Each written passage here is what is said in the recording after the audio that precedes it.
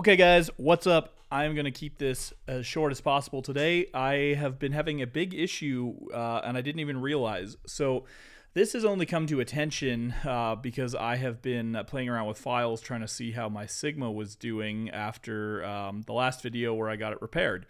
And what I've noticed is I was doing a bunch of image tests and using Lightroom Classic, which I always use, and I was viewing files and they were looking like this. You know, you can see some detail, but I wasn't sure what was going on with the files. I didn't know why they looked so washed out, which in hindsight I think it's because of the camera flat profile. But I was looking here and I thought, has this thing lost a step and have we lost some sharpness? And I replaced the Z9 kit with the Canon. I'm shooting the R5 right now with some of the cheaper lenses, the RF 100-400 and RF 800 f11. And I was shooting back-to-backs and shooting the same subject, and they were way, way, way, way sharper. And you can see here, let's see here, what have we got here? So here's a good example.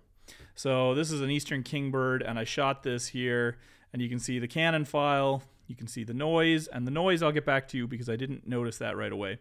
But you can see the details, some sort of bug on them, but really nice feather detail. That's the 800 f11 and then 300%. Same bird, same post, couple feet down, and here's the NEF file, here's the Nikon at 300%, and look how smudgy that is. Now, I didn't notice before, but something's happening to the noise grain, and I suspect somewhere some profile is applying some sort of denoising or something. I don't know what it is. If you know what's going on, then let me know in the comments below, although at this point it probably doesn't matter because I've already left Lightroom Classic.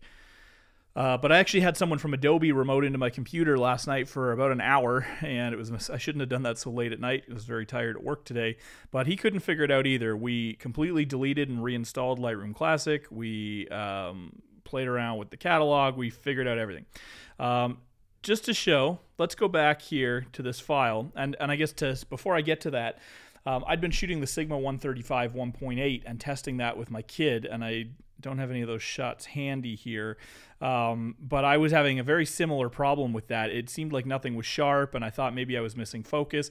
And you'll see some of these shots, like if you go down and you turn up the sharpening, you can kind of like get the detail back, but it still like looks weird. And like, why you shouldn't have to turn your sharpening up to like 150 to get that detail back, and it's just like not giving you the image quality you wanted.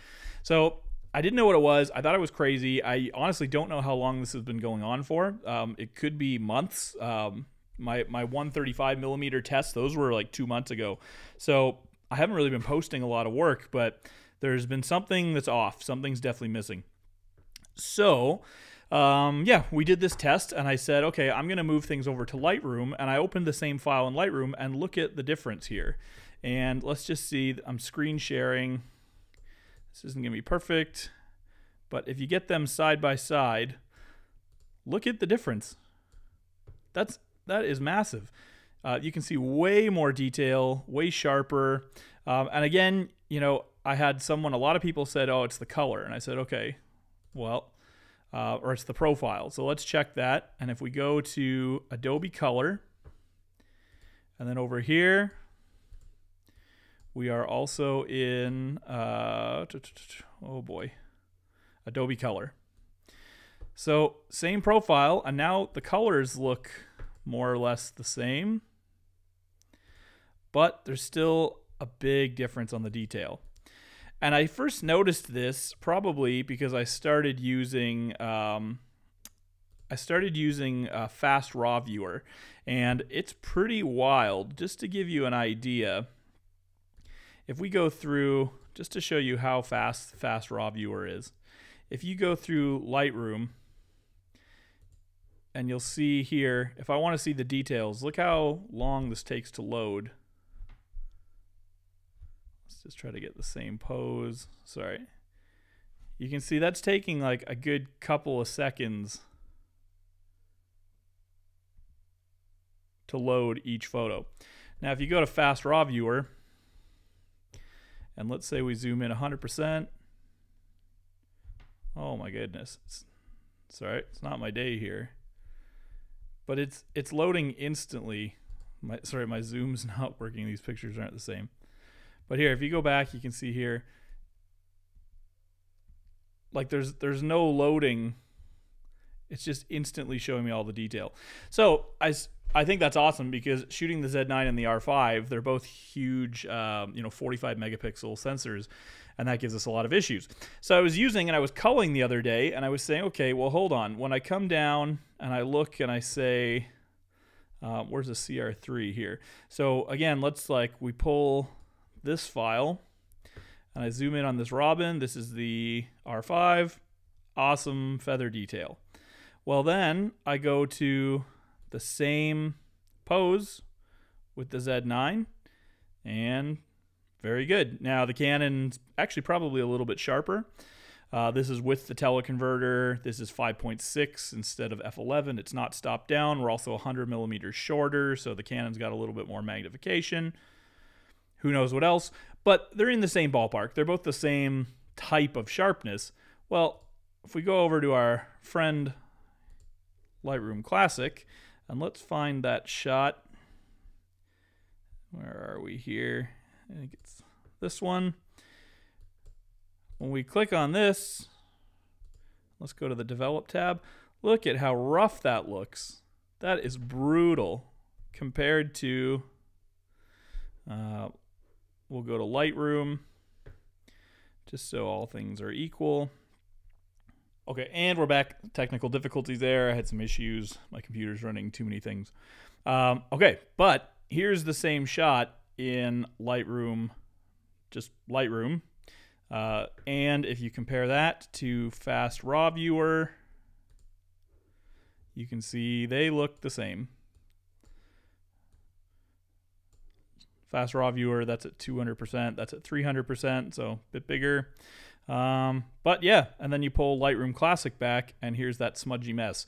Like I said, the noise is gone, so I don't know what it's doing. It's kind of like as if it's like using some denoise profile on like everything. I don't know.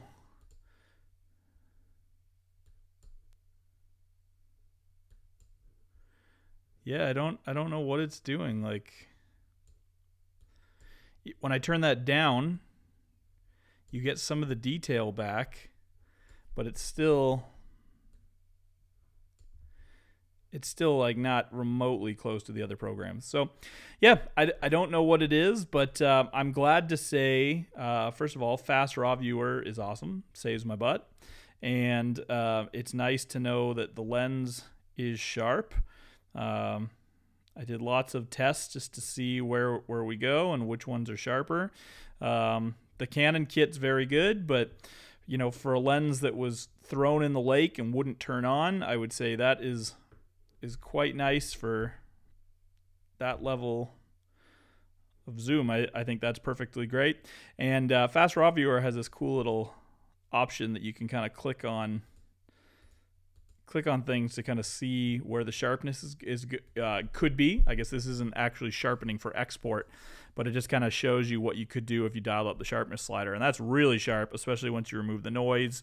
That's only ISO 640, so when you zoom in, you're gonna get a lot more noise. But yeah, if you have any idea what's going on with Lightroom Classic, let me know, and maybe I'll make up a follow-up. But just to show my import settings, so I just made a brand new catalog right before this video. I have touched nothing here. I have touched no settings, and it's not doing this with the Canon files, so I don't know what it's doing. Everything here is totally normal, and I can't remember if I think I showed some Canon stuff, but if we go to the Canon shots, this is the same robin from the ground. So that's what we were dealing with, and those details, you can see, those look the same as what we're getting in Lightroom. This is from the Nikon, and here's the Canon, same bird, same spot on the ground, but then you go over to the Z9 and it's doing something super weird. So if it's applying some weird profile, I don't know why it would just be doing that only in Lightroom Classic and not Lightroom, and I don't know why it would be doing it only to the Z9 files. But yeah, it's a perplexing thing, and I guess we'll have to figure out what's going on with it. But in the meantime, hope this is helpful. Let me know if you know what's going on, and yeah, yeah, lesson learned. If you think there's something weird with your files, check them out in another program. I also used On1 Photo Raw and opened some stuff there. And it started showing me the problems too, and it looked like they were just isolated to Lightroom Classic. So hope this is helpful to somebody, and like and subscribe if you're finding some value here. Thanks so much, guys.